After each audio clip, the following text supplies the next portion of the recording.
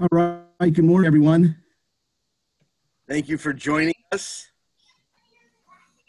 My name is Bob Mahalik. I'm the superintendent of schools. I'm joined here today by a group of administrators that will be taking your questions and hopefully assisting you as you continue on in your search for finding what you believe is the best thing for yourself and your children as we move into the 2020-21 school year.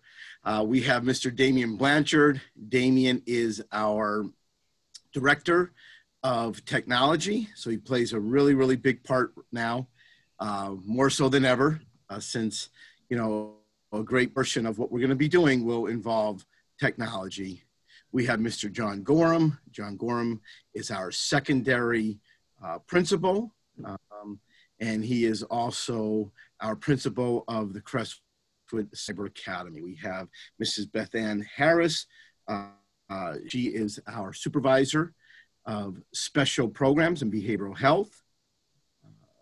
Lots and lots of information if you should have any special concerns regarding your child or any sort of special accommodations that they might need in an yes, sir. They're saying they can't hear you real well, so are you far from the mic? Nope, I'm right by it. Can you hear me? I can hear you okay, yeah, and so could Christy, so it might be that person's speaker. Yep, I'm we're getting other people say they could hear you fine, so okay. Just checking. Thank you. Thank you, John. With that, we also have Mrs. Christy Labak, which is the way I say it. Christy is a business teacher in the high school. She's been instrumental in assisting us with all things Crestwood Cyber Academy. I do see Mrs. Tracy Cormier. Tracy Cormier is our office assistant for our behavioral specialist and special programs director. And Tracy also has been a very big part of our programming. I see Mrs. Walk on here. Hello, Liz. Just see if I have anyone else. I'm sorry if I missed other members of our administration. I want to thank you. We have 44 participants. What we had decided to do, because there are, and I'm sorry, Mrs. Annie Moran. I apologize, Annie. Annie is our consultant from the Luzerne Intermediate Unit. Again, she's been a part of this from day one, so how I forgot Mrs. Annie Moran. Thank you, Annie, for being here. And Mrs. Stephanie Ortero, who is my assistant, is here as well. I just saw her. So we're going to allow you to ask questions. You're going to ask them in the chat box. Everybody will remain muted with the exception of the administrators. You could ask your questions. Damien, Mr. Blanchard, is going to ask us the questions. Any one of us will answer, and sometimes several of us will answer. The purpose, again, for this is we've been trying to communicate as much as we can. We realize that there's still a portion of our family that aren't able to attend board meetings, weren't able to get on a few of the other town hall meetings that we had. So what we wanted to do was, for the next few days, which started yesterday, we'll go till tomorrow, then all next week, Monday through Thursday, have these meetings. So thank you for joining us. And this will be recorded, and Damien will post it on Facebook. So if you ask a question, don't recall the answer, or maybe you feel you missed something, or if you have a friend that can't get on, because we know that 10 a.m. is not the best time for everyone. And we are going to continue to meet with families as well and take emails. But this is our way, again, of trying to communicate with you as quickly and timely as possible. So we're going to begin with Mr. Blanchard asking the questions. And again, thank you so very much for being with us. Thanks, Mr. Mahalik. Okay, our first question, I think John may have answered this, but I'll read it anyway. It's from Sherry Kolosensky, if I pronounced that right. My question is, my son is supposed to have an engineering class this year. He will be in 9th grade. If after first quarter everything gets better, he can return to Crestwood, ? Yep, that would be for Mr. Gorham. Yeah, I answered that one in the chat. I said currently we're working on our brick and mortar schedules in the high school and seeing which teachers are available. Administratively, we're working to try to staff the Admentum platform with as many Crestwood teachers as possible. If there's a course that's not available through Admentum, we're gonna do what we can to offer that to the Crestwood teaching staff, and hopefully be able to offer all of the courses that the students requested. The question about returning, I'm sure a lot of parents, this is a pretty common question: can they return if things improve, and how does that process work? When the students are enrolled in a private cyber charter, one that's not associated with Crestwood, you have to de-enroll from the school, and you actually leave the district. When you choose the Crestwood Cyber Academy, you remain a student of the Crestwood School District. So the process of moving back and forth is considerably easier due to you remain a Crestwood student. So it would basically just be an email, a phone call, getting in touch with one of us and saying that we're either, whatever the reason might be, it might be that things aren't going well in cyber, or you feel more comfortable coming back to school. Any one of those reasons, you can transition back, or vice versa. If you're in school and things aren't going well, you don't feel comfortable, you could also switch to the cyber platform as well. Yeah, and let's go up with that. Where the only time there will be what we are going to call a lockout or a lockdown is if we should be closed due to a COVID situation. So if the governor comes in and shuts us down, if the county comes in, shuts us down, then at that point, all students in cyber will remain in cyber, and all students in brick and mortar will immediately transition to distance learning. So there will be no jumping at that point, because one, you wouldn't want to, you'd want the consistency. The Cyber Academy will continue. There will be absolutely not any disruption on a closure, and we will be prepared to immediately begin distance learning as a district for our students that are in the brick and mortar. We've been working tremendously to make that happen. Will it be as seamless as cyber? No, because cyber, you're just going to wake up and continue your normal routine with your classes, where the brick and mortar will now be told they're staying home and they're converting over. So that will be the only time there will be a lockdown. And really it would only be common sense at that point. You'd want to stay where you're at, because everything's going to continue for you just as it was prior to the closure. Thank you both. Next question comes from Sophia. Now that you've announced the teachers for cyberschooling, can you please tell us what teachers are assigned to specific grades? We will do that shortly. Some classes will have a teacher dedicated right to them. Kindergarten, first, and sixth grade will have a full-time teacher. 2, 3, 4, 5 will be departmentalized. So we will do that. We are training with our teachers as we speak. Began this morning. They will train for the next few days, and they've already been trained and will continue to be trained beyond this week. But yeah, that will become known, again, after we really see our numbers. Thank you. The next question, Lisa Ann, if starting with cyber and taking a cyber elective that's not offered in school, then switch to in-school, how does it work to switch to an elective that's available in school, such as woodshop? Yeah, it's a great question. I think that's John or Christy could probably be the best to answer that. And that's a great question. What was the question? If taking the cyber elective? Yeah, that's offered in our district. And Christy and I just actually were speaking about this yesterday.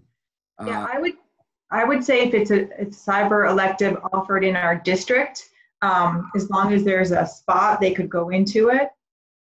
For example, I teach accounting. So if someone signed up for cyber accounting and then decided to come back to brick and mortar, as long as there's a seat in that section, which I'm sure there will be, they would be able to just transfer right back in.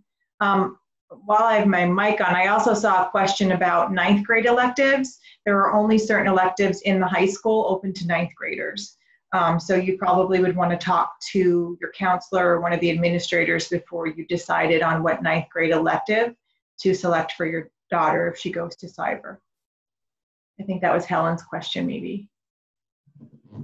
Yeah, the question, if you take a cyber elective and it's not something that we normally offer in the brick and mortar setting, the counselors would treat that as if the student was a student that had transferred from another district or from another cyber school with a transcript. They would take that course and they would do their best to match that up to a credit count as a credit for a course that they would have had to take here to fulfill their graduation requirements. So they would get credit for that course. But you want to be careful just randomly picking, like Christy said, you want to be careful picking courses in cyber that maybe wouldn't match up to anything here and wouldn't give you a credit towards your graduation requirements. But when we get students that come in from other districts and their transcripts, typically they do line up pretty well because they're Pennsylvania schools, but if they're not, they'll do their best to give you a credit for a course that you took. But like I said, if it's something that's kind of a non-traditional course, you want to send an email or reach out to one of the counselors here first. And let me also just say, and I know that of the 44 people that are joining us today, the 40-some yesterday, the hundreds of families that we spoke with, you're not the traditional cyber parent. Your children are probably not the traditional cyber student. Okay, we understand that. And that's why we've really tried to be, so understanding of how many questions you're going to have and the, really the uncertainty, with you. And not that the traditional cyber person or student is not a priority to us, because they are. We've started this entire platform in October before any of us had heard of COVID-19. We were on a mission to improve our cyber offerings, on a mission to improve the rigor of our cyber program and bring more to the Crestwood Cyber Academy, which was at the time under a different name, bring to it that Crestwood tradition of excellence. However, in this case, again, of most of the people on here, I bet you 95% of you are only coming here until we, see this thing through. We understand that. We respect that. Many of us here are parents as well and are in the same position as you. So I'm going to caution you that if you believe that you may even come back at some point this year or maybe even earlier, like, well, you know what, I think in October we feel comfortable.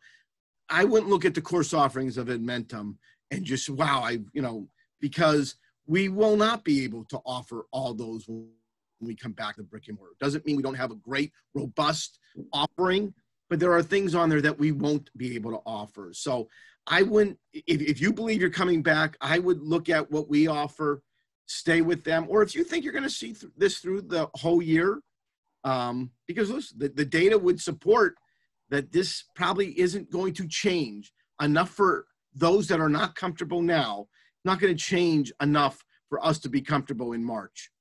Okay, we do believe, I believe, talking to the medical specialist that, that I'm able to communicate with, that, by the end of next spring, going into the summer, we're going to feel a lot better. And everybody, I think, is going to be much more comfortable.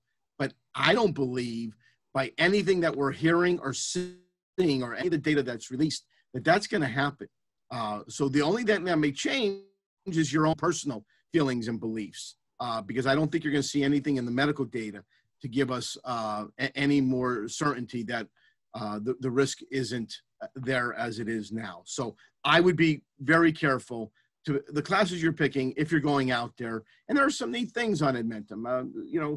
Mrs. LeBach and I speak about that, like, sports management. We don't have that, but Christy oversees our FBLA, our very, very popular FBLA program. And that's one of the competitive areas is sports management or something to that effect. So, I would just be very cautious as to what you're choosing if you don't believe you're in there for the entire year. Thank you. The next question is from Eric Reinheimer. This is from Mr. Gorham. My son is in the 7th grade and was placed into pre-algebra. I know not all kids were placed into pre-algebra. In cyber, would he still be taking pre-algebra, or does cyber instead only have a more general math that all cyber kids will take?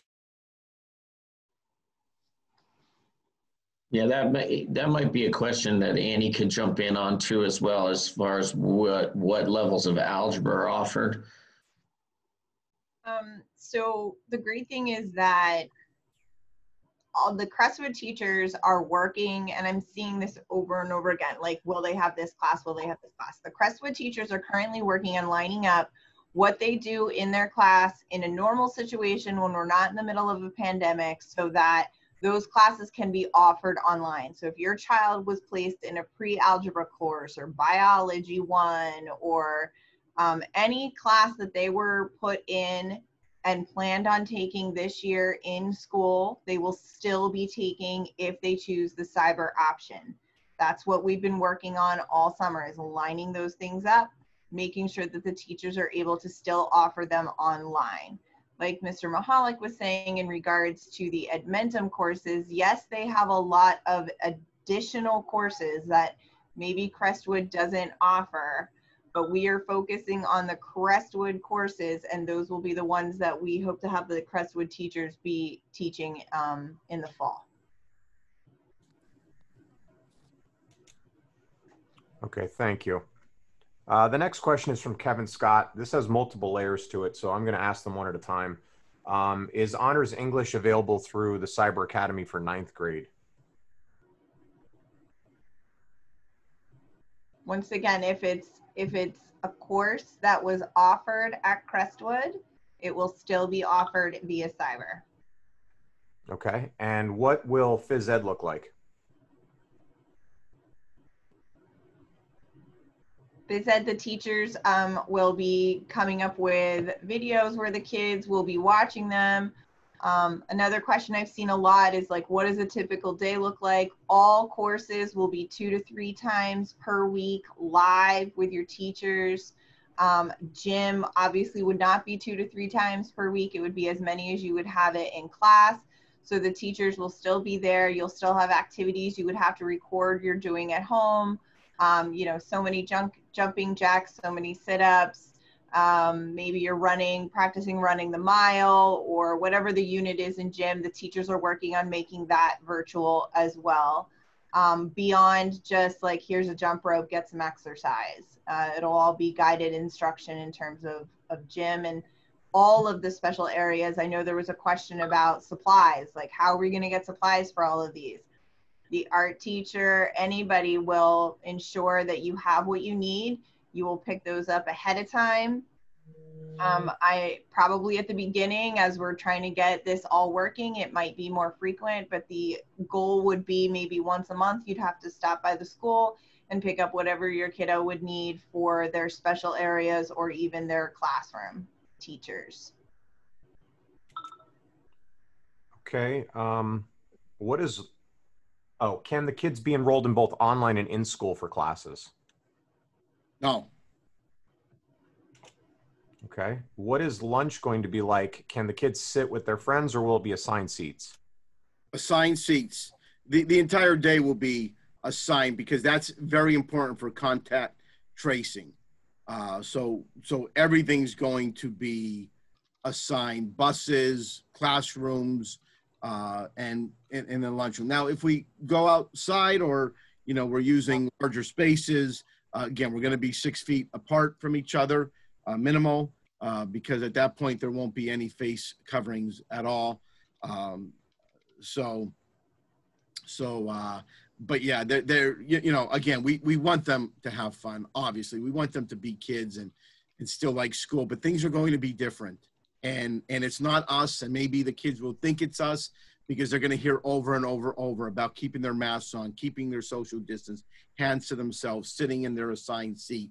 But we have to do this now because we want to mitigate the risk to our students as much as possible, and to our staff, and to you at home and your loved ones at home. So, you know, it's going to be a different in-person school system. And we're hoping that our kids can adjust to that. And we're going to try everything we've got to still make it, you know, a great experience in terms of the other stuff. The academics will be there. They'll be as great as they've always been. But, you know, school is more than just academics. There's all these other pieces. And quite honestly, you know, we don't know how that's going to feel or look, or how the kids are going to accept that. But there are things that they're going to hear us say over and over and over. And we're going to ask you, for those that are sending their kids to the brick and mortar, to please reinforce this, because it's going to take all of us saying the same thing for our students to understand just how serious this can be. Is there a deadline to enroll? So we are going to today announce that the deadline is August 11th. Okay. Now, when I say that to you, it doesn't mean that on August 12th, you still couldn't enroll. You still can't enroll. What we're saying is we now need to start. Somebody asked about the teachers and how many kids are in 6th grade and the numbers and caseload. So we really now are at the point while we feel we are very, very prepared. It's now the logistics of this. So the first cutoff is August 11th. And what that will do is allow us to place our kids, really focus, especially on the secondary level, on the schedules, looking at, you know, our teachers' schedules on the secondary level. Do we have teachers in-house that can teach on the secondary level? I know there's some questions. We may. And if we do not, then we're going to rely on the Edmentum teachers who are all Pennsylvania certified, who will be using the state standards. But again, that's why our first deadline is the 11th, so we can see where we can place those kids. Again, we will not turn anyone away. The third round may be different. It may be an Edmentum teacher as opposed to a Crestwood teacher. Okay, is there, if they go to school one week and want to change to cyber the next week, is there a limit to the amount of kids that can be enrolled in the Cyber Academy? So there's no limit that can be enrolled. Obviously, it shifts our staffing. So yes, you can, if you decide this is not for me, or this whole thing right now under the conditions that we have to live under is not for my child, you can make a switch. You know, obviously you can't switch back and forth because that's not good for your child. So you can make a decision to leave or come to cyber if you just do not feel good for you or not working in either place. But that will be something that if it's done more than once, then we're going to have a conversation and discuss what, you know, with the individual situation that you may be dealing with. And what will be done if the kids aren't following the mask or face shield rule? That's going to be, you know, obviously an internal administrative matter, you know, that we will handle. But we are going to take that very, very serious as we need to. Okay, thank you. Next question comes from Bill. Who will be teaching 4th grade lessons? So they're going to, right now, that's going to be departmentalized. So there will be a combination of teachers. They are all Crestwood elementary teachers, names that we announced the names yesterday, but we do not exactly know right now who was teaching, you know, the core subject in 4th grade. Thank you. Next question is from Lisa Ann. Does cyber have set hours? We recommend 25 minutes per course for elementary and 45 minutes per course for secondary, and that's for each day. There's not specific times where they have to log on where, you know, everybody has to be on from 9 to 4 or 9 to 3, but your teachers will be conducting live lessons 2 to 3 times per week per content area. You will get those schedules ahead of time. They will not change. They'll be the same. You'll also be aware of when their office hours are. So if your child needs help then, they can pop on and get help as well. Thank you. And if I could just add to that, so what you witnessed in the spring will be nothing like this. Okay, that was enrichment, that was that will not be the case. So you, again, your teachers will have their class rules. They will expect attendance. They will be grading. They will be testing. There will be all those things that you would do in a classroom, but attendance will be taken daily. So again, there certainly is going to be flexibility, and that will be something for your teacher to speak to you about. But attendance daily is going to be required as it is when you come to school. Thank you. Next question is from Kevin Scott. Can you use a laptop instead of Chromebook with the Cyber Academy? I guess I can answer that. You could. That's a Damien answer. Well, I'm going to actually loop it because there's a bunch of questions about the Chromebooks as through the chat, so Damien can kind of put them all together. But yes, you can use a laptop instead of a Chromebook. We will be distributing them very soon. If you are going on vacation and unable to pick it up when we call and let you know, that's okay. You can still pick it up closer to time. And we will provide an orientation for everybody in the Cyber Academy the week that school begins.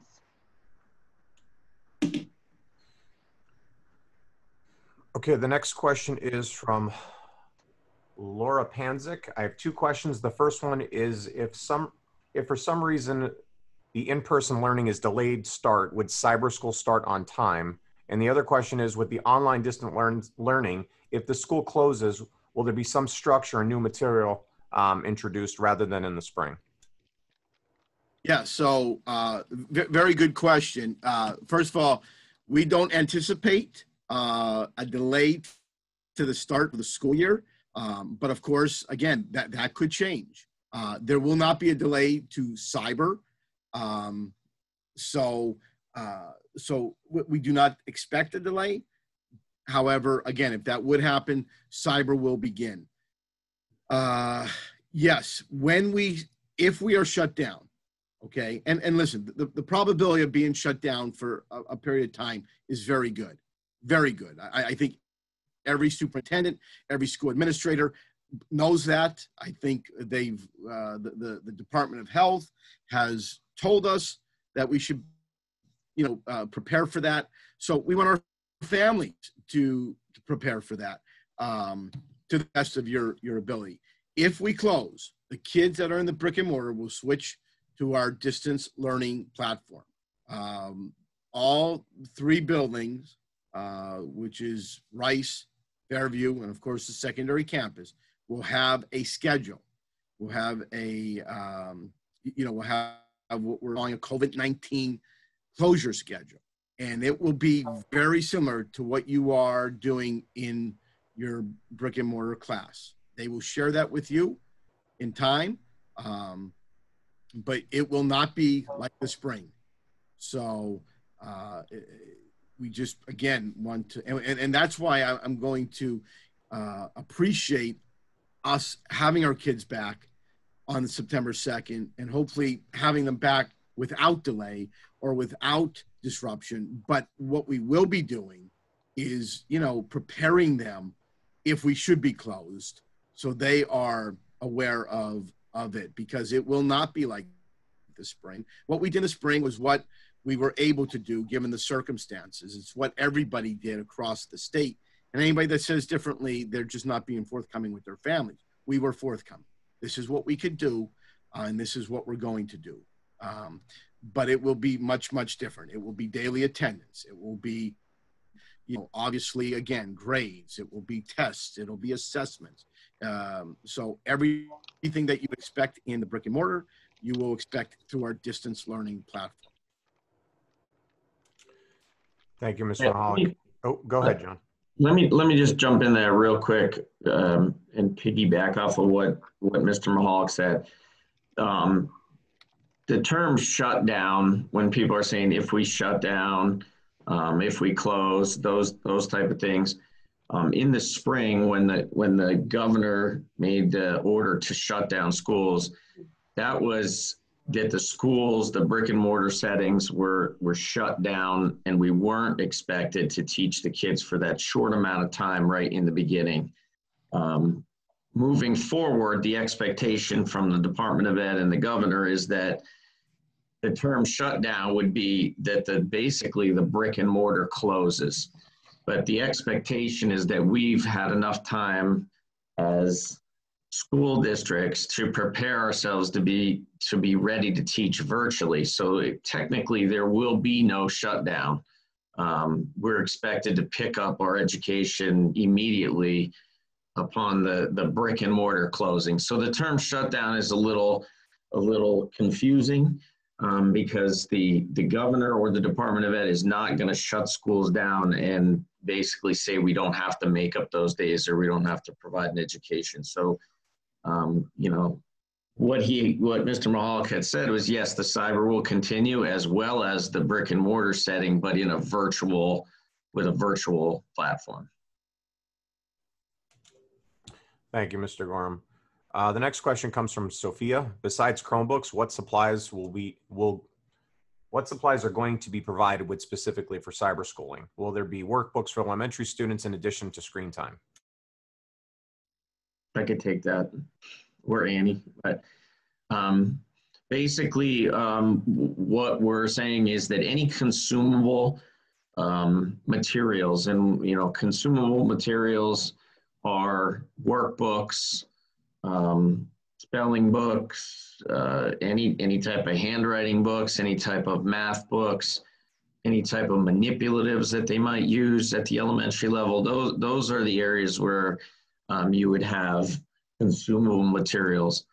Mr. Sayre is going to be looking at the numbers and providing all of those consumable materials to the cyber students as well. So the teachers that are teaching those courses will have the ability to reference those materials and reference those workbooks and use those manipulatives through the cyber platform as well. Anything that we need on the secondary campus, if it's for a lab or some small things here, we will be providing those to the students. But basically the entire platform, and Annie could attest to this, it's a web-based platform. So technically you don't need any materials to be able to complete the cyber curriculum. But if there is anything that we need above and beyond what's needed web-based, we will provide that. Okay, thank you. I think Helen Davis's question was answered, so I'll skip down a little bit here. Eric Reinheimer asked, for the middle school, are all cyber teachers going to be Crestwood teachers, and how much instruction will be live sessions? So, yeah, and Annie and I can both. So again, on the secondary campus, we do not yet have all the scheduling complete. They may be Crestwood cyber teachers, Crestwood teachers doing the teaching in the secondary, but that's yet to be determined. Again, that's why we had that cutoff on August 11th, so we can really look at the schedules of our faculty. Okay, thank you. And I believe you answered this. Jason Jennings asked, will AP level classes be available through cyber platform? Yes. Okay.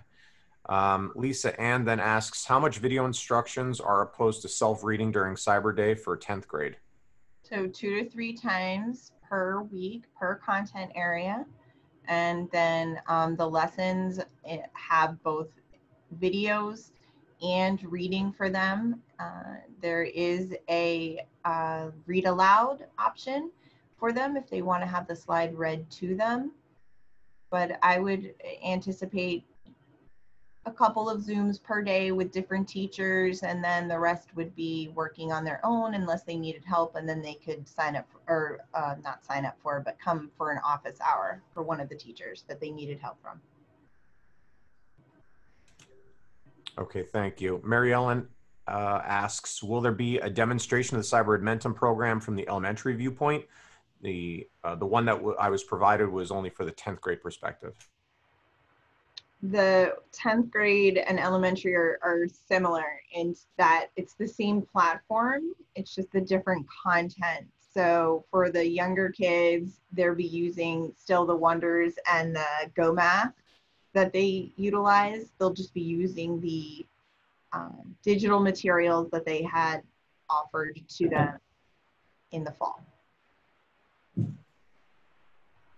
Okay, thank you. The next question I believe was answered. Ginny B, what is the difference between cyber through CHS versus distant learning? It's really just the teachers. We'll be assigning, the cyber kids will have their cyber teachers. As you know, the list has come out. They've been identified who those cyber teachers will be. Those will be the teachers teaching the kids who are doing cyber. The kids who are in the brick and mortar, they'll have, if we have to go to a shutdown, the brick and mortar teachers will then go online and their content will already be online for the kids to utilize.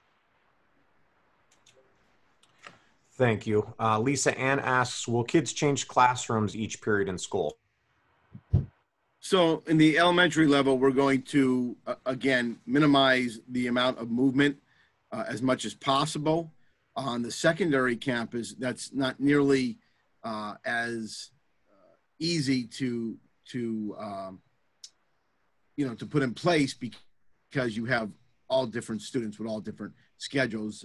So the secondary, we're going to have them moving again with masks on, walking on the right-hand side of the hallway, continuing right into their classroom. It's going to be much, much different, but we're going to obviously try to control the movements as much as possible. And that will be much easier to do, and there will be less movement on the elementary than on the secondary level. Thank you, Mr. Mahalik. Helen Davis asks, are the electives listed for high school students available at all grade levels, or do they vary? My daughter is in 9th grade, if that matters. The electives that are listed are for the different grade levels, high school. So if it's a high school level course in Crestwood, then it would be a high school level course in Edmentum. We don't want the 7th graders taking, Bio 2. So all the electives would be grade level appropriate.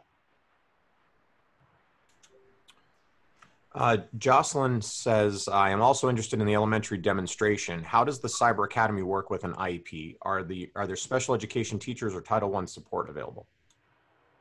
I can take that question. For students with IEPs, all of our children that have IEPs or related services, such as occupational therapy or speech therapy, will be assigned a special education case manager. So they all have a special education teacher that will be working with them, monitoring their IEP goals, making sure that their appropriate accommodations are in place.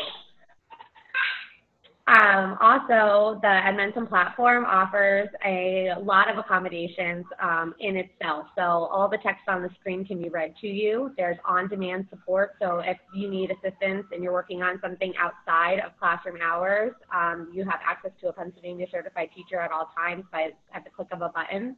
There are guided notes. The lessons are recorded so they can be accessed at a later time. If your child, I know that there are some other questions about occupational therapy and speech services. Those will be delivered in line with your child's current IEP, and they'll be delivered virtually. Our staff is, prepared to offer those kind of therapies virtually as well. So anything that is currently in your student's IEP that will be met in a cyber setting, and we'll be meeting in the first couple of weeks of school as an IEP team to look at where your child's functioning, where their baselines are, and make any kind of revisions to the IEP as needed to fit our cyber platform. And as always, I'm available at any time. So if anyone has any additional questions about IEPs or accommodations in the cyber platform, you can reach out to me at any time. And I can even put my email in the chat for everyone if that'll be helpful. Thanks, Beth Ann. Ginny B asks, how many different teachers will be teaching cyber for 10th grade? Will it be a different teacher for each subject? That would be Mr. Gorham.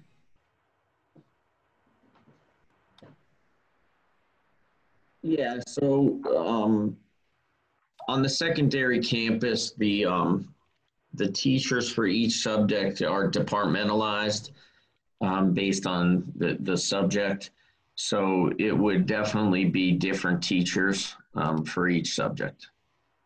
So to say how many different teachers will be teaching, so that's a hard question, but they would definitely be having a Pennsylvania, like Mr. Mahalik said, Pennsylvania certified teacher within that subject area. Thank you, Mr. Gorham. I believe Nicole's question was answered regarding teachers in the middle school. I think we're still working that. Maggie asked, do we have a maximum enrollment per class section in mind? How many are currently enrolled in 6th grade? At what number would you open a second section? Yeah, go ahead, Annie. You wanted to take that? You start. Well, teaching cyber is very different from teaching in the classroom. So to allow cyber teachers to have a normal classroom size is very appropriate. If anything, they could have a little bit more than that. So as of right now, our class sizes are not even at normal classroom sizes for cyber. So I don't think we will run into that, but we are looking at numbers constantly and enrollments and ensuring that the teachers and students can all learn effectively. We do not have a set cutoff point, but we are taking all of that into account. Currently, I will share that we have 31 6th grade students enrolled. So that's probably just a little bit higher than your brick and mortar. And then, as Annie said, certainly cyber lends itself to being able to have, more than your typical brick and mortar. So right now there's 31 6th grade students. Thank you both. Yvette asks, will there be a listing or link we can access of cyber teachers per grade? I see in chat they were announced, but I believe I missed that. I'm sorry, Damien, mention that, read that again. I believe they're asking in regards to the cyber teachers per grade that were apparently listed. Is there a link or something they can go to see who those teachers were that were announced? Yeah, so you can go to our Facebook page and Mr. Sayre videotaped, it's a rather short video where he announced our Crestwood Cyber Elementary teachers. We have not yet assigned grades. We certainly have internally teachers in mind for specific grades, but again, we're still waiting on, on looking at numbers and how we believe, we'll best meet the students' needs and the pairing of the teachers.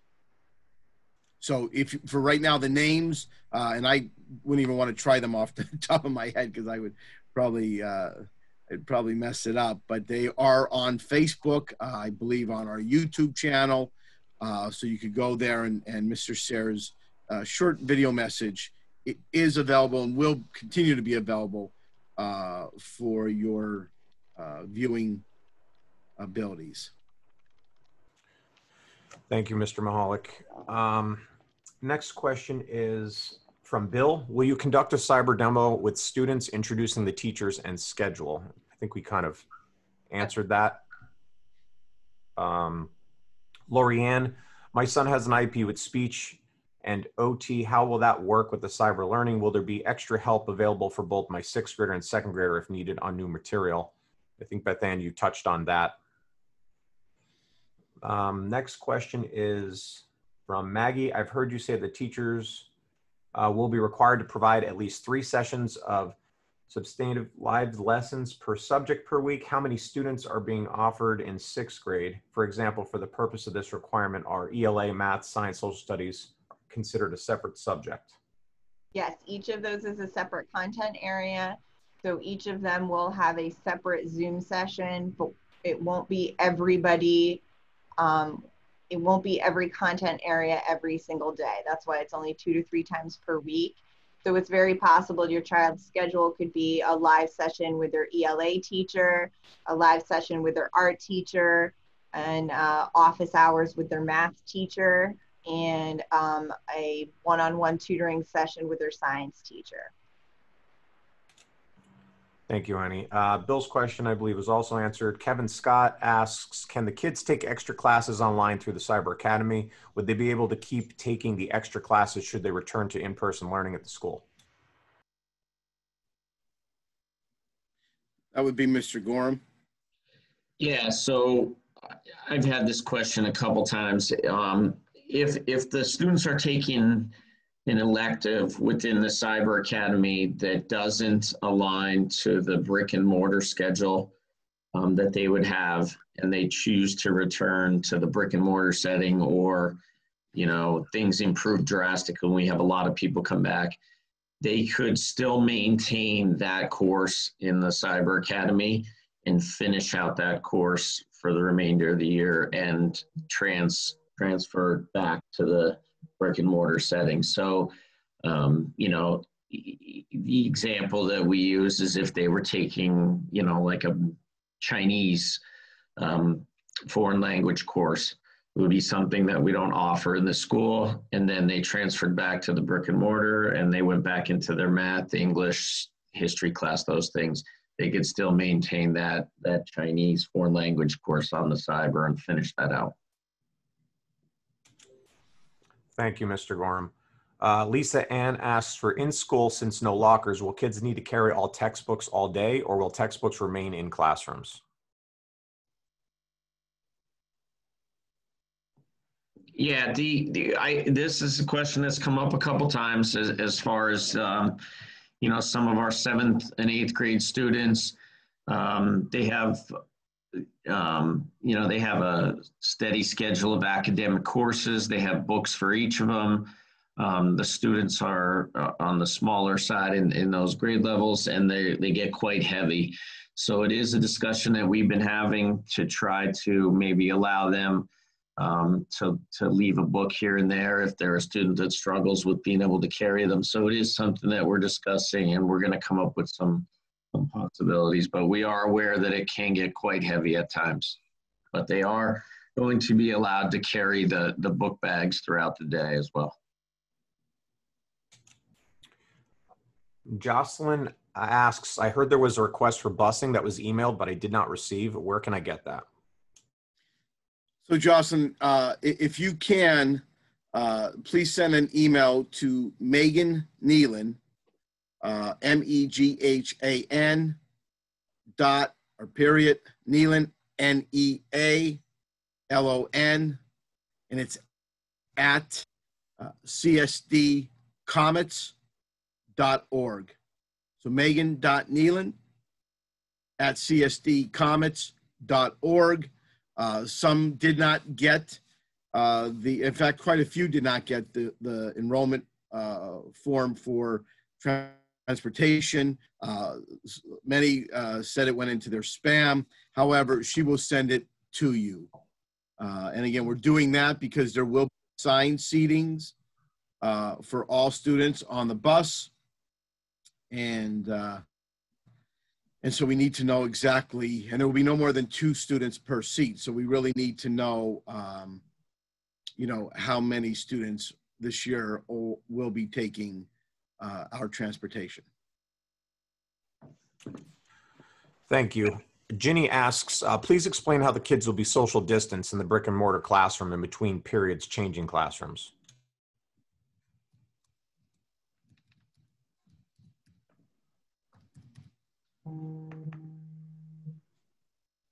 So I could talk, either Mr. Mahalik or I could take that question.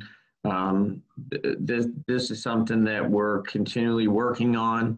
We have a health and safety plan that we need to complete, that we're you know, adding to and discussing and working with our pandemic team to come up with the best case scenario as far as social distancing.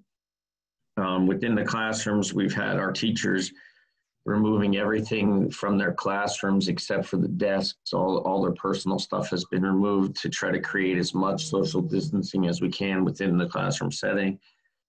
We're trying to reduce the numbers in each classroom section to have the best social distancing we can. We understand there's still going to be some classrooms that have numbers that are fairly high, but we're going to require the students to wear masks at all times within those settings. As far as the hallways, this is a difficult question on a secondary campus. It's a difficult response. It's a thing that is challenging for all districts. The ability to control human behavior is very, very difficult. The students are, free to change classes. They have to walk from one point to another. We're going to be putting in social distancing signage throughout the building. We're going to be putting in directional signage throughout the building and trying to keep the students on one side of the hallway, and do our best to speak to the kids and tell them that they need to control their own behaviors and attempt to keep the best social distancing they can. As far as the lunch setting, we're working on a process today to try to create some additional space within areas of the building so that when the masks are removed, that we maintain the 6 feet of social distancing during that time. And if I can add to that, so right now the Department of Education is allowing masks, shields, or face coverings to be worn. We are mandating as a district face masks only on transportation because we know that will be the closest our students will be. So there will be face masks for transportation. And right now with the Department of Education, students can wear shields, face gaiters, things of that nature. Because they're aware, and we're aware that that there will be some kids that just cannot wear a face mask all day long, or even for a portion of the day. With that, let me say, and for those of you who are watching your children, there are few people that I see out now. Of course, I'm only looking at. I live in the Hazelton area. I'm in Mountaintop all day, every day. I travel into Wilkes-Barre for different meetings. I mean, there are kids on the parks, in the playgrounds, in the ice cream shops, going about, and few are wearing masks. So it's going to take our team, which is the administration, the faculty, the staff, and of course, the most important people is our parents, to reinforce the importance of kids wearing face coverings. And they may not be used to doing it at home or when they're out with their friends, but it's in school. It's got to be that way. So we all have to work together, and there can't be it's voluntary, or no, it's not. You've got to be wearing it, and I know that's going to be a change for a lot of our students, or at least a lot of the kids that I have seen. By my going about. There was a question about how will we enforce masks on the district or on the bus. So, again, it's a family, it's the teachers, it's everyone. We don't expect the driver to be looking back and saying, put your masks on. This has got to be a team effort. The same way, we don't expect the driver to tell kids to keep their hands in the windows. Keep them, remain in their seats. Don't throw things. These are all bus rules. You've got to follow the bus rules. Transportation is something that, unless there's a specific need and it's put into an IEP, it's not something that you are given freely without understanding there are expectations of your behavior. So if kids can't follow rules and they're endangering other students or other people, well, then that it's not going to be something that's afforded to them. That's not something we want to do, but it's something we have done. If there's unsafe behaviors on our transportation, then we have conversations, and those will be conversations we'll have with the family. But so it's going to take a team to keep us all safe and to mitigate the risk. And there is risk, and we know that going into this. In every walk of life right now, there is. So we need to mitigate it. But working together, then we're going to, it's our best chance at keeping everyone, as comfortable and safe as possible. Thank you. Sky asked, my daughter starts first grade this year. Is there a special enrollment we need to complete since she'll be attending Cyber Academy and paperwork turned in, or will we find this out later? I think that's Mr. Gorham. Sorry, Damien, can you repeat that? Let me see. I think they're just asking about enrolling for Cyber Academy, which we have out. Do you want to provide like the link to that? Asking if there was special enrollment. I will put the link in the chat. Okay. We will be disbanding, just for everybody's knowledge, we'll be disbanding the interest form that is out there. That will be going away today because obviously at this point, if you're interested, you will have either met with us, spoke with us, attended, several of the town hall meetings that we've already had, or attend some of the town hall meetings coming up. So we will disband, Mr. Blanchard will, the interest form, and there will only be left the cyber enrollment form. Okay, thank you. This came up a couple of times, and maybe we should just clarify a little more. Bill asked to please explain a typical cyber day. I know, Annie, you mentioned the time and hours. Do you want to delve into that just a little more? So basically, the kids will all sign on. We have Google Classroom as our home base. They can sign on there, find out what their announcements are for the day and anything that might be happening throughout the day, as well as the assignments that they'll need to complete. They'll maybe get on for about an hour and have their math lesson, and the teacher will be on, have them do work, stay on. They can choose to go off then if they're good and come back if they need to. Then maybe they'd move into social studies. We'll have designated lunch and exercise time, and they'll have time to do their specials. Their work will be completed during those schoolwork hours.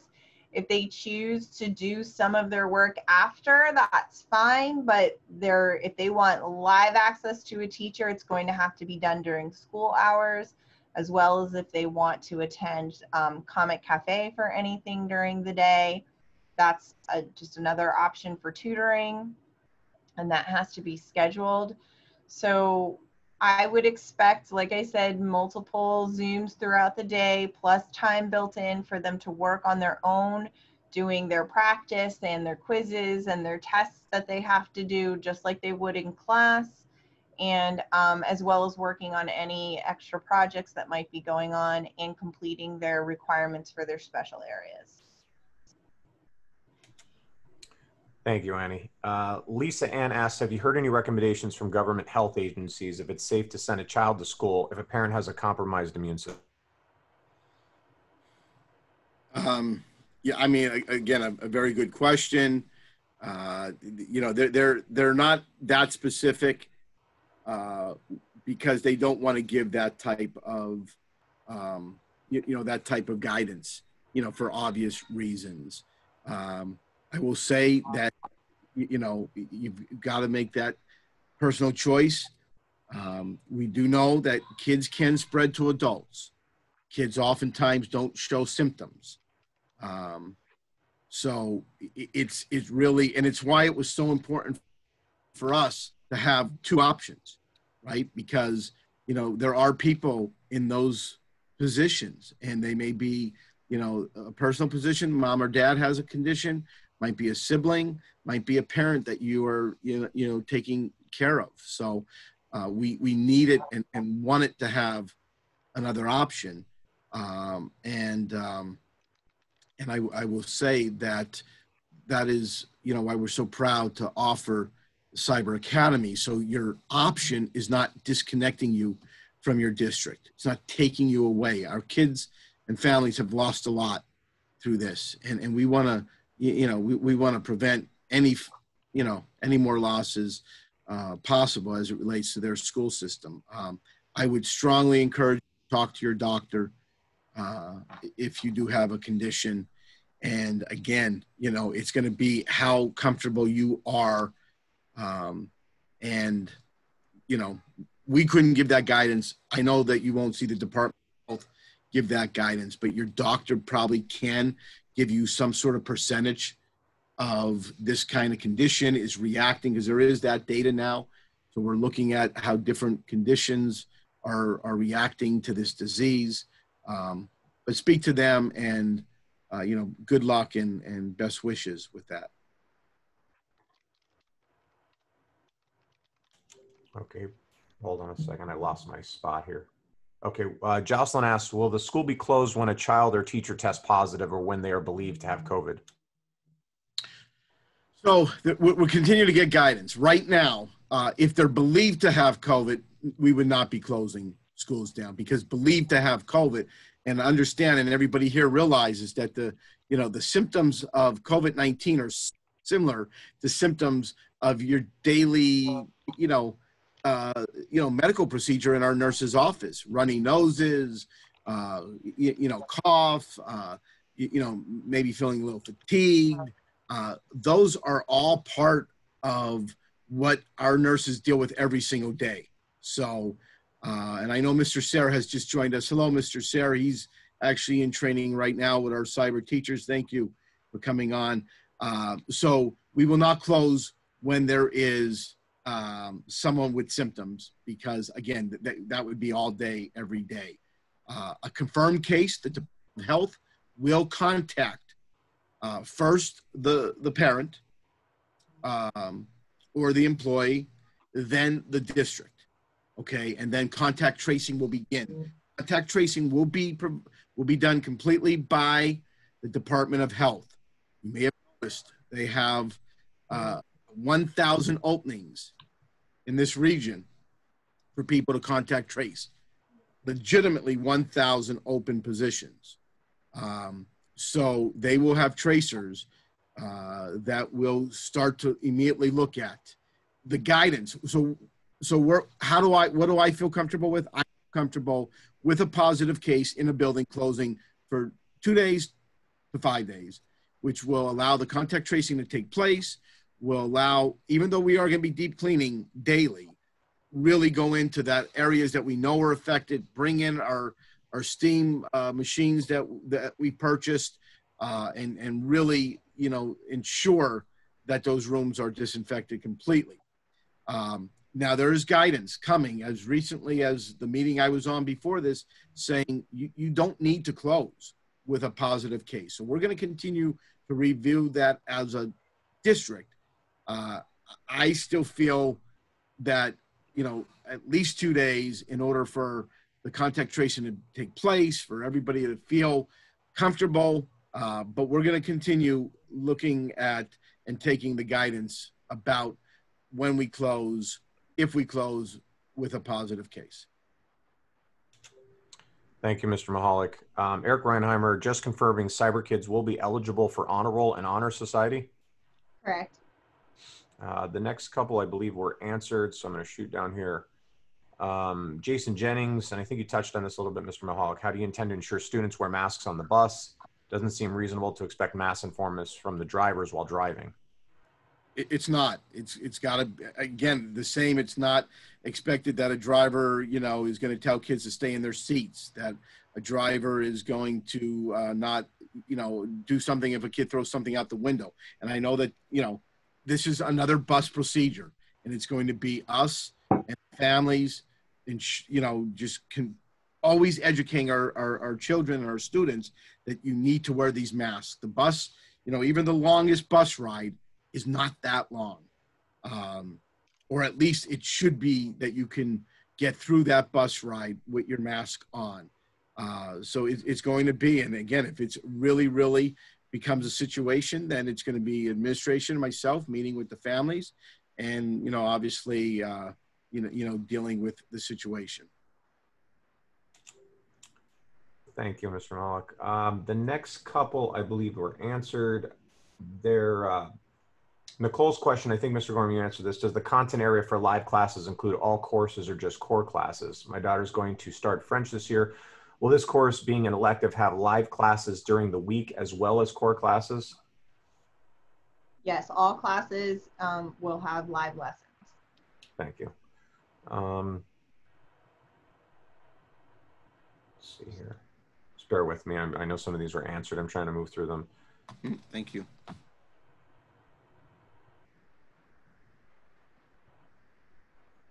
So Laura asks, just saying if in-person learning is delayed and starts after September 2nd, when would distant learning start?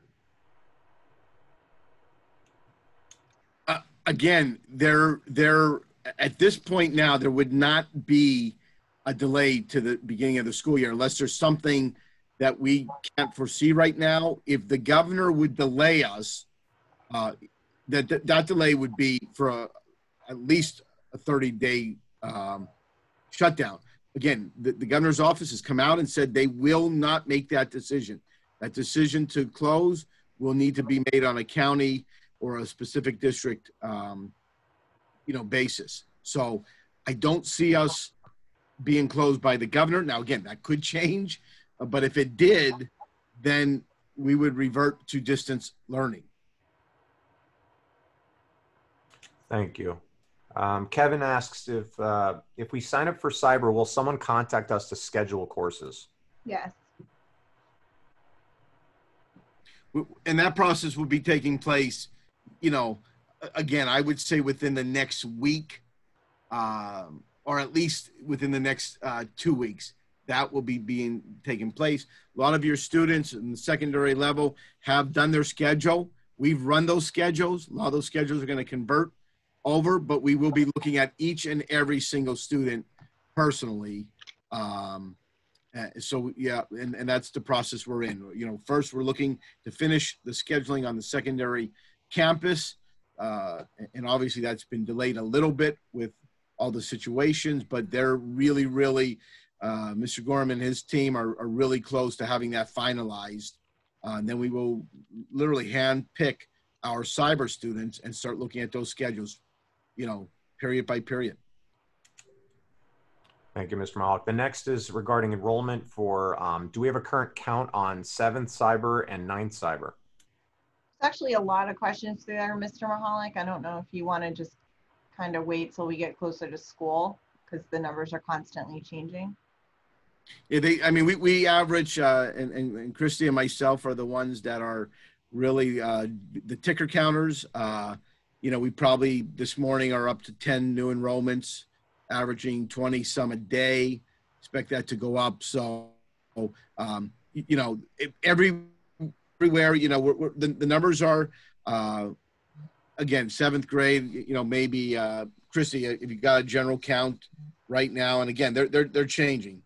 20 kids in 7th grade have enrolled, probably 26 in 8th grade, 16 in 9th grade.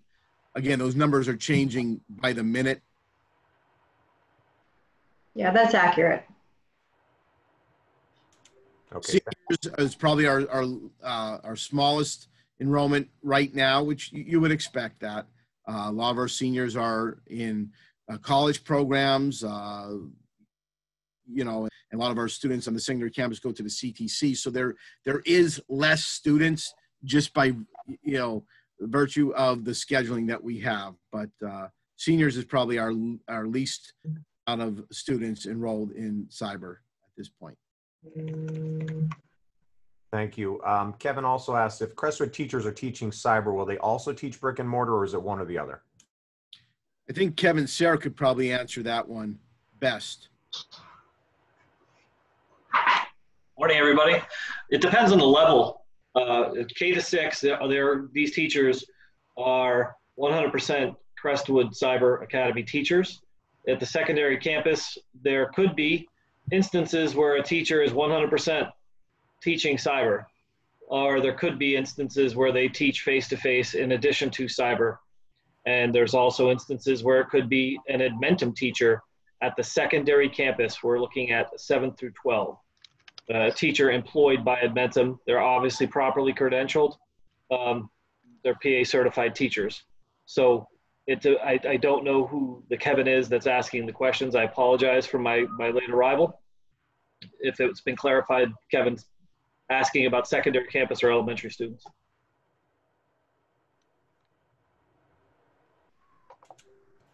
I don't think it was specific. Yeah, I don't think it was specific. He was just asking. I had given the same answer. Okay. The next, I think, couple were answered.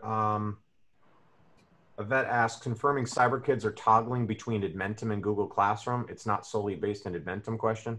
It's a single sign-on through Google Class. Nicole asks, how are parents kept in the loop of the student's progress? Is there a parent portal? Yes, there is. Now, again, are those secondary campus questions or are those elementary? They're not specific. So there's numerous communication vehicles within the Crestwood Cyber Academy.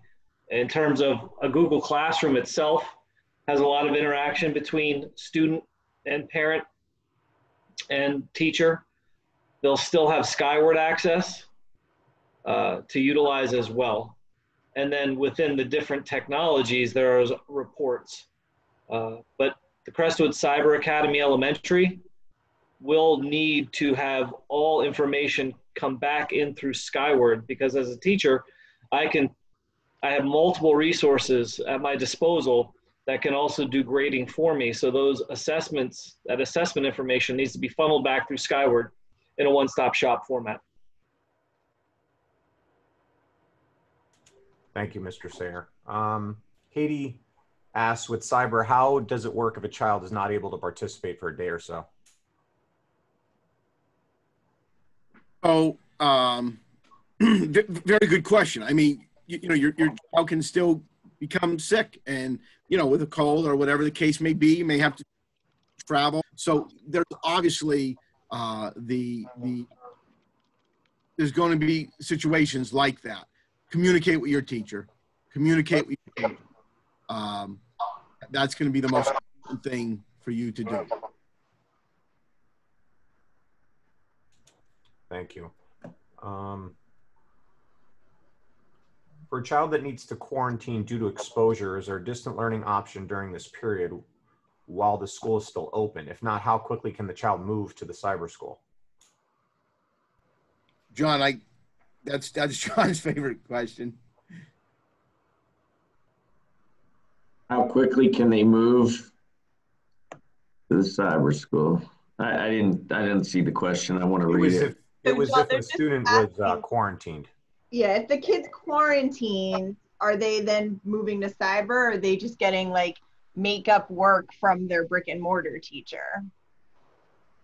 So if an actual student is quarantined, would that student be receiving supplemental work through brick and mortar, or would they be going to cyber? Right.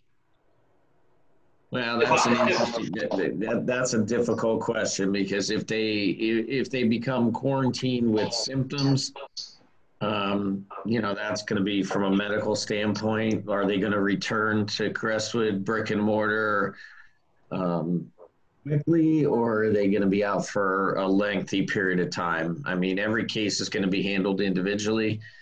We have the ability to be creative at that point. We have the cyber option that would be a really easy transition, as well as we could have, the teacher teach them virtually. But seeing that the entire school would be brick and mortar and the teachers wouldn't be teaching their kids virtually, the option to go to cyber would probably be the more favorable choice. So if there's a positive case, it's now a 10-day quarantine for that person. In this case, the student.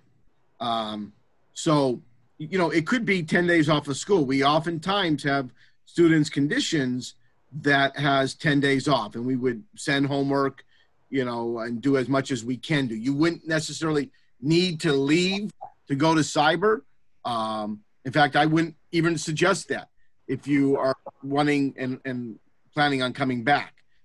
So right now, with a positive case, it's 10 days. If it's symptoms, then, really, we're going to follow the protocols of when you can return. I think you've got to be, and there are symptoms, and we will release them, and every parent will have them. But I don't think you would need to immediately run to cyber if you're in our brick and mortar and either test positive or have symptoms. In fact, with symptoms, you would not want to do that because kids are going to get sick. Kids are going to get the flu and flu-like conditions. And I think Mr. Sarah's raising his hand. Can we open Kevin's? There you go. Thank you. Definitely in the K-6 environment, I would recommend the student remain within the face-to-face instruction and not be shifted to the Cyber Academy. Through the resources that we proactively purchased as a district, we're able to mimic, not duplicate, what's occurring within the classroom. So I certainly, if I'm a 5th grade student who's missing my reading assignment and the reading context or concepts are inference, I can push assignments through our resources that cover inference that can be worked on self-paced at home. I said yesterday in the call, one of the first things we're going to do face-to-face is prepare to not be face-to-face. So 2 preparations are going to take place the second we come into school, September 2nd. Health and safety is foremost. We're going to teach about using masks, teach about social distancing, review hygiene, review those concepts. And then secondly, we need to make sure that we're prepared to go out distance for a host of reasons. So it should be more seamless in this instance. So now your child's at home 10 days, 14 days, and your teachers can prepare to offer you something meaningful while you get better and are able to return to the campuses. That would be my preference. But the context of elementary and the context of secondary are 2 different things. So I understand where Mr. Gorham was coming from. And Mrs. Labaugh looks like she'd like to speak as well. Yeah, as far as on the secondary campus, the administration has enabled us with many resources that if they could stay in brick and mortar and through Google Classroom and Edmentum and other programs we have, still keep up on their classwork and know what's going on. So they shouldn't need to switch to a cyber type learning. The teachers will be able to support in other ways via Google Classroom. So it should be fine, just as if a student were out sick in the past before there was COVID. We have a lot of resources to make sure the students do well. Okay, thank you all. There's just one last question I think we can tie up here. Maggie asks, will ELA, social studies, math, science constitute separate subjects? Or could the teachers be combining ELA, social, math, and science for a single lesson per week? If it's secondary, yes, they will constitute separate subjects. If it is elementary, the teacher will be combining those lessons into longer videos. They won't be meeting the kids multiple times per week. The kids are going to get that instruction more closely related to what it will look like in elementary. So I know Mrs. Froelich, I believe, is asking that question on an elementary level, even though I know she has students over both age ranges. We are intending on breaking it down by content area. We would prefer to have to mimic the Crestwood elementary report card, so that there is a reading time, a language time, a social studies time, a science time, and a math time. And also we have planned to offer special, specifically direct instruction in music and in art to the best of our ability. Physical education will be done by a physical education exercise log, and to mimic our library education, we have some outcomes for that as well, or some plans for that as well. But I was not in this meeting for the first hour because I was working with our Crestwood Cyber Academy staff, who's doing a great job. They're really excited. And our next meeting is on Wednesday, the 12th, which is one day after the soft deadline for cyber enrollment. And our reason is we can't really formulate our plan of attack until we know, the size of the army that we're up against. So we have to see the number of Crestwood Cyber Academy enrollments and then distribute our teachers accordingly. We have a general plan right now, but we keep making adjustments. Okay, thank you. Any other questions that are coming in? You can obviously watch this recording. I just posted the Facebook link and our new YouTube channel link. I will be posting all the videos there. So if you don't have Facebook, you can find it on YouTube. And then you can obviously watch this after I post to answer any of the remaining questions. Mr. Mahalik? I just, again, want to thank our families for the support that you provide us.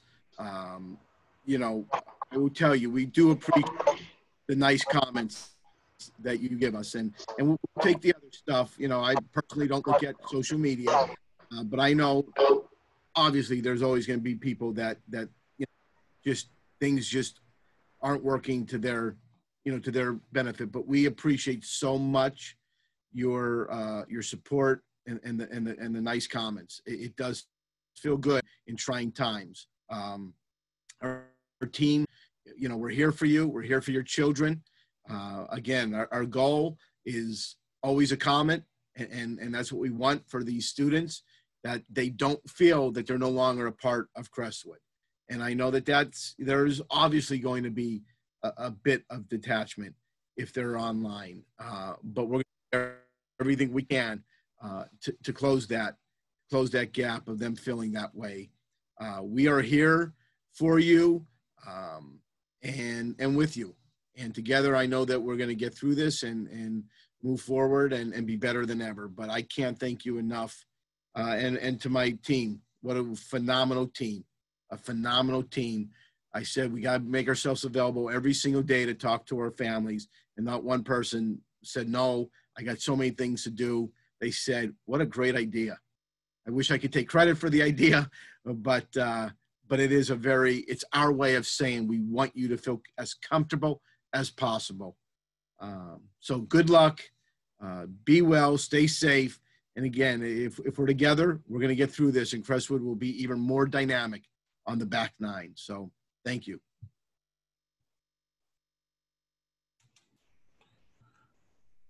Mr. Mahalik, real quick before we leave, Haiti White asked the question. I think it was I might have missed it. Just about transportation from a kid coming from cyber to brick and mortar. There will be busing available for them. Yes, absolutely, Haiti. Again, we would take us a day or so to just make sure that we have a seat. We will have a seat without question, but it will be an assigned seat. And yes, they will absolutely have transportation if you leave cyber to come back to brick and mortar. Okay, thank you.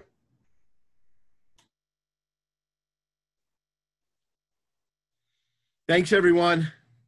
Have a great Wednesday.